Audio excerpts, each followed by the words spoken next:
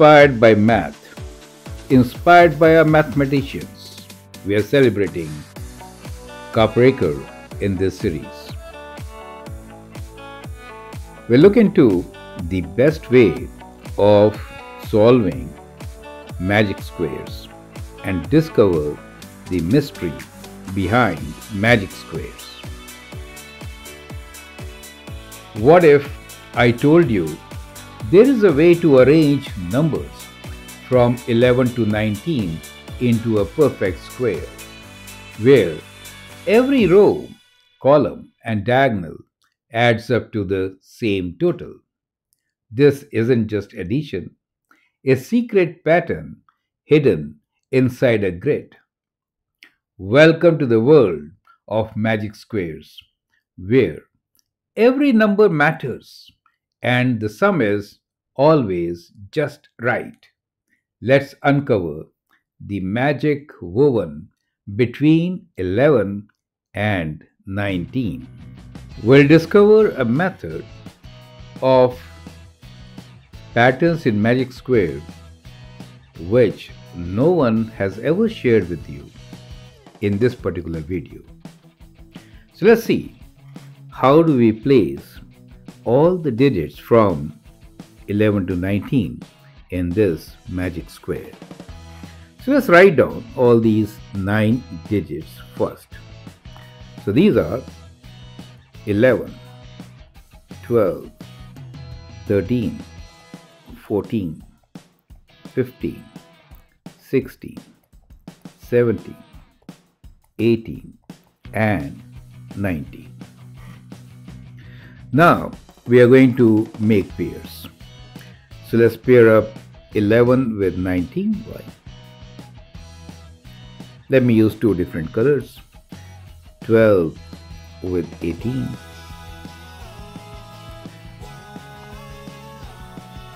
13 with 17. 14 with 16. 15 is left. Well, there were 9 digits, so 4 can be paired, 1 will be left. So what is left comes right there in the center, which is, in this case, 15. Now, can you tell me what is going to be the sum of rows, columns, and diagonals in this case? Well, it is going to be 15 times 3, which is 45. Do you see how we are approaching magic squares? I don't think anybody has approached in this particular way ever before, except Kaprekar. Great. Now see, we have the other pairs and I've colored them. Odd pairs are with green, the even with red. Let's start putting these numbers one by one in our grid. So 11 and 19, let me write down 11 and 19. So they'll come across, and obviously when we add these two with 15, we'll get 45, right?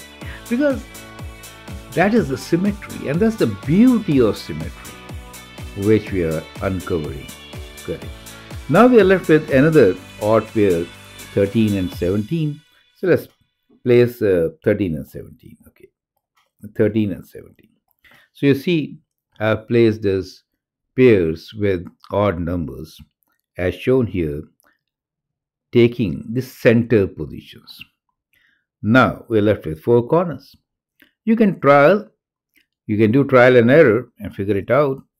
Next pair is 12 and 18. Where should I place 12 and 18? Well, 11 is the smallest number, so 12 should be placed very far away from the smallest number. So let me put 12 here and 18 right across. You see that. So we got 12 and 18 right across, as you can see here. Correct? Now we are left with 14 and 16.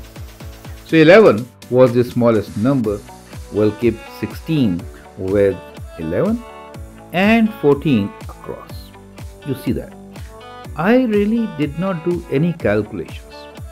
I just placed the numbers logically. It may not be that logic to some, but for me, that is the logic. So what I did was I placed the set of numbers, odd numbers, right in the center first. And then diagonally, I placed the even numbers, ensuring that the bigger of that is with the smallest odd number, right? So with 11, I had 18 and 16. Let's try to add it up. 8 plus 1, 9, 9 plus 6, 5. So 1 carry, 45. Diagonally, if I add from 18, 18 plus 20, we know, is 30. And all those sets actually form 30, right? So with 15, it will make 45. Makes sense, right? You can check rows and columns. That'll be better. So if I check top row, 18 plus 13 plus 14, 8 and 3 is 11. 11 plus 4 is 15.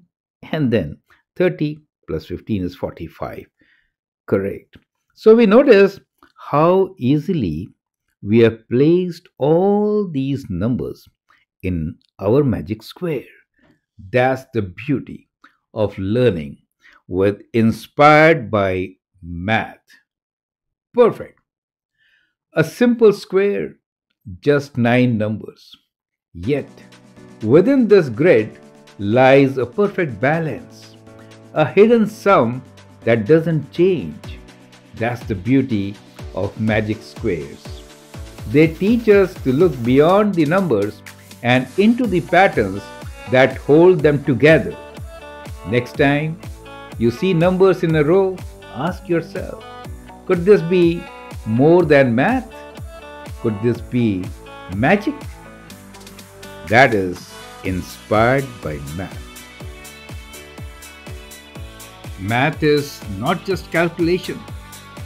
It's structure, symmetry, and wonder. Enjoy inspired by math.